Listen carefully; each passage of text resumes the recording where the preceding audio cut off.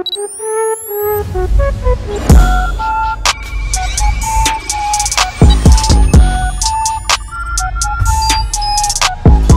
night, someone shot and killed a Bay Area rapper who called himself the JACKA, and his killing is hitting the Bay Area hip-hop community hard. Tonight, 37-year-old Dominic Newton, known as the JACKA, is being remembered as an accomplished rapper. KTV's John Sasaki in our newsroom. And John, you talked with two of his good friends today. Cassie and Frank, one friend is another rapper who traveled the world with Newton and had been friends with him for 17 years. To me, it's not even real, you know? It hasn't even set in yet. We met with Stanley Cox, who is better known as Mr. Fab, outside a home in North Oakland where he was clearly devastated by Dominic Newton's death. He was always positive, even in his darkest night. He always shed light, you know? And to me, that's what I'm gonna remember more than anything. Just after 8:15 last night, Newton, or the JACKA, was with friends in and around a van near 94th and MacArthur. At least one gunman opened fire at the group, hitting Newton in the head. Just in the house and heard gunshots. Came outside. He was laying down there, tried to help him until the police finally came. Now there's a growing memorial at the scene. Lost a lot of people, man. Countless friends, several friends, associates. But this one go up there, you know? This one, I haven't felt this hurt in a long time, man, since I lost my mother. Newton had been in the Bay Area hip-hop scene since the 90s, starting off with a group called Mob Figures. He had so much love from different kinds of people from different walks of life. Rocky Rivera is a fellow artist and music journalist who became friends with JACKA as she covered the death of another Bay Area rapper, Mac Dre. These are the kind of dangers that he's grown up with for his entire life. I mean, people from his camp have been in and out of jail. He's taken care of them. He is the caretaker. So when something like this happens to somebody who we feel is untouchable, it rattles us to the core. Fab adds, this shooting is a direct result of the troubles that so many inner-city youth face. All you know is darkness. All you know is a disdain feeling towards the rest of the world because no one else has ever cared. His friends say despite past troubles with the law, Newton truly cared. Oakland police have made no arrests in the shooting, and there's now a $20,000 reward for the gunman. In the newsroom, I'm John Sasaki, KTVU Fox 2 News. Yo, what's up? It's your boy Starstatus Chris back with another YouTube video breakdown. As always, make sure to smash that like button when you come in the door, and also make sure to jump in that comment box below. So we gonna get into a heavily requested video that I've kind of been putting off doing, I'm gonna be honest, but I wanted to go ahead and get it done today, and that's to hit on the JACKA. Now, what a lot of people don't realize about the JACKA was really on the brink of really breaking into the industry. He had a very strong cult-like following, and it was like a very organic base he built. Like it was super underground, but he had enough appeal in his rap style to actually gain mainstream attention, and he was just about to get that. But you know, like always, the streets always come and collect, and they always take people that we really don't want to go soon. So the whole JACKA hit was necessarily not even a hit. You see, JACKA is like a lot of other rappers. They connect with different people in different areas that happen to be real solid street dudes that are actually doing things in the streets, and he just happened to be at the wrong place in the wrong time, unfortunately. The person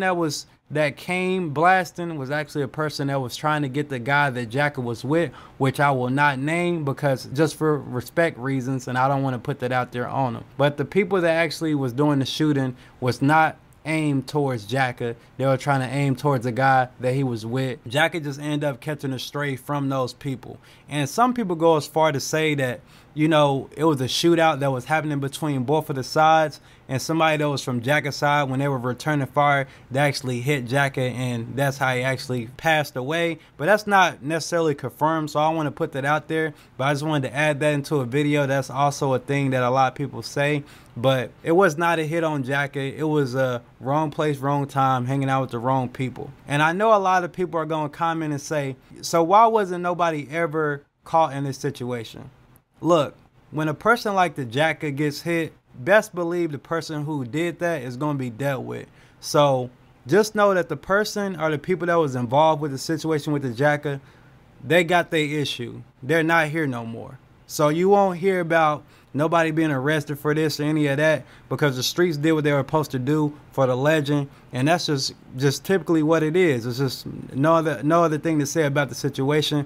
The guys are no longer here, so you know that is what it is. But yeah, that's pretty much it on the JACKA situation, man. It's not a lot of like a super in-depth story like it is on the Mac Dre situation. It's just hanging out with the wrong people. Like, and that can happen to anybody. We can hang out with somebody that's doing dirt or doing people wrong in the streets, and somebody wants to get back, and they might not necessarily know that, you know, a person that's not having anything to do with the situation is there, and sometimes they don't even care. So, you know, in which I've been told that wasn't that type of situation. The people were very unaware that JACKA was outside there that night, and they just happened to open up fire, and he just happened to, you know, be in the crossfire of that. So that's pretty much it on the JACKA video. If you got any more suggestions, make sure to hit the comment box below and let me know as well, man. Make sure to like this video and make sure to subscribe to the channel if you are new. Thanks for the love and support. Signing out, your boy Starstatus Chris. You know, let's go ahead and get started, man, to the interview, man. Kind of let the people know, man, out in Starstatus world, man, how you got started so far as in the rap game. Shit, man, you know, nigga like me, I was born into it, man, you know what I'm saying? Because, I had, you know, when I was born, you know, I had young parents. My mom was 14, my dad was 14, you know what I'm saying? So by the time I was 14, they was 28, you know, they was still young, you know, and I grew up watching them and doing what they did. They you know, because they was there from the beginning of rap, you know, watching them break dance, watching them, you know, get it in, you know, and just all the shit, you know. So I was really one of them niggas that was actually born to the rap, and you know what I mean? It was just destined for me, man, because, you know, I couldn't sit still in class. I couldn't, you know, I just wasn't one of the normal niggas, man, you know, who could just take the straight route, man. I had to get in the street shit, do all the shit, you know, because I knew this music shit was gonna take me to where I wanted to be, man. So, you know, I was one of them cats that was actually born into it, you know. Definitely. So, you know, what was like your influences when you was coming up, man, when you was younger, and you was, you know, who was you listening to at the time, man, that gave you motivation, you know, to go do what you do in this career? Man, bro, you know, who gave me really, like, honestly, man, it's just so much different music that gave me motivation other than rap that was just dope music. You know what I mean? Dope beats. I know I could rap, but I'm like, man, this beat's so dope. I would rap to this beat right here, you know what I'm saying? While niggas was doing like Casio keyboard beats and shit, I was thinking about samples and you know, just bringing some fresh shit to the rap, you know what I mean? But all the greats, you know what I'm saying? Tupac, you know what I mean? E40, you know, Sibo, all the greats, Rich the Factor, you know, all the real niggas, man, is who influenced me to and just gave me that motivation to say, okay, you know, they letting real niggas like that on. You know what I mean? I could do this shit too, man. You know what I'm saying? And that kind of like, you know, gave me the drive to do it. Definitely. So, you know, you've been in the game for a while, man. So kind of tell us, like, how many projects you got out, man? Like, how many projects have you released? Man, it's hard to tell, bro, because, you know, it's just like, I don't know, man. You know, it's just like getting in there because, I know a lot of cats like to dream about getting in the studio and doing their thing, but, you know, niggas like us, we just actually went out there and bought the studio because we was doing all the shit we rap about, man. So we had money. We could go buy studios and, you know, get houses and shit so we can rap in them and, you know, bring all the niggas over so we can have a spot. So that's what happens. That's what ended up happening, man. You know what I'm saying? We just get in the lab and do thousands of songs, bro. You know what I mean? So we can have an endless supply of music coming out because I noticed that a lot of these cats was getting signed to major record labels and shit, and they you know, they got one album out and shit, you know what I mean? 2 albums. And the rest of the years and shit going by on these cats, and they don't even know what to do with their music and none of their shit. So, you know, we just real got serious about it, started the business, and just started dropping hella shit. So it's like, I know I got over 20 things out, you know what I'm saying? I'm featured on over 20 things, and I know me personally, I probably got like about